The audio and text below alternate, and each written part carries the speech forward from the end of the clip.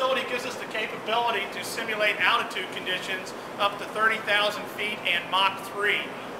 for engine testing we do here at Evendale on research and development engines. The facility was designed and constructed in the late 60s and became operational in 1969 and still provides significant use to us here 40 years later in 2009